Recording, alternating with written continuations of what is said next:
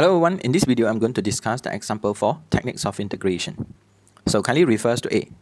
Find the situation given where we have integrate sine x bracket to the power of 3 multiply with the cos x bracket to the power of 4 respect to x. By using the substitution method, so u is equals to cos x. Differentiate the u with respect to x. So differentiate the cos and we will have negative sine x. Rewrite the situation, negative du. So we have the sine x dx.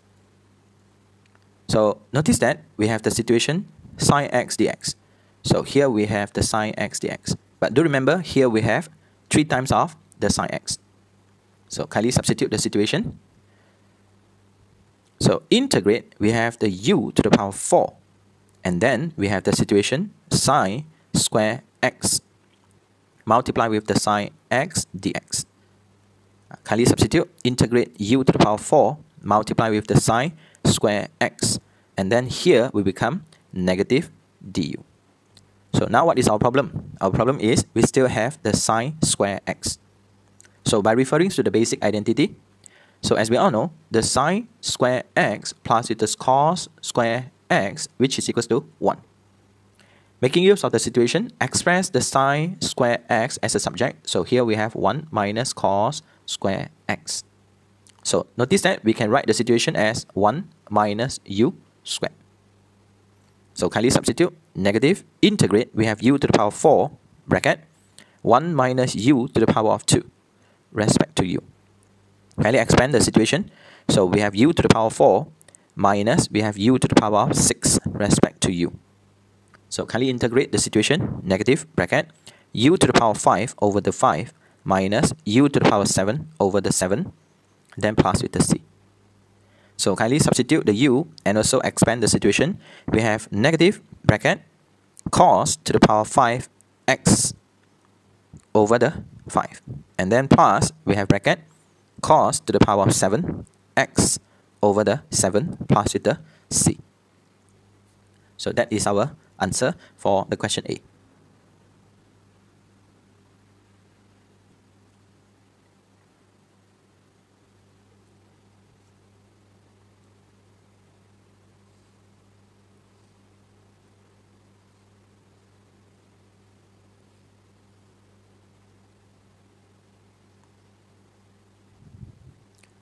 So kindly refers to the question B.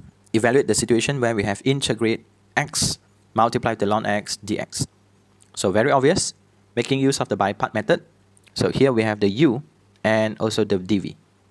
So kindly compare, we have the integrate u dv. So in order to determine the function for the u, we have to make sure, compare, we have the polynomial, which is the x, multiply with the ln x. So u will be the ln x. And then the rest, we have the x dx.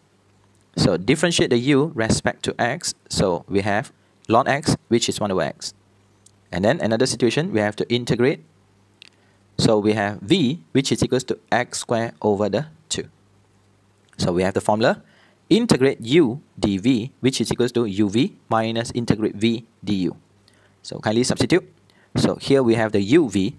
So x squared ln x over the 2 minus, we have the 1 over 2, integrate the v where we have the x squared, du where we have 1 over x dx.